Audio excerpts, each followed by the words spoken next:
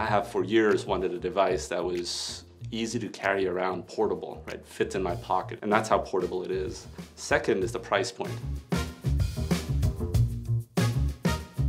Our medical students are going to be learning how to utilize these point-of-care ultrasound devices. Our medical students will be carrying these point-of-care ultrasound devices.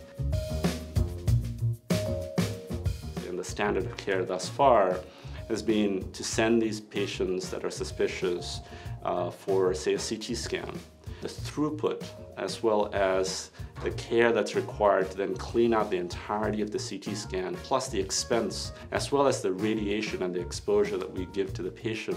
So I'm not saying that this replaces the CT scan. What I'm saying, however, is that this is an amazing tool to help triage those patients the right way in the clinical pathways.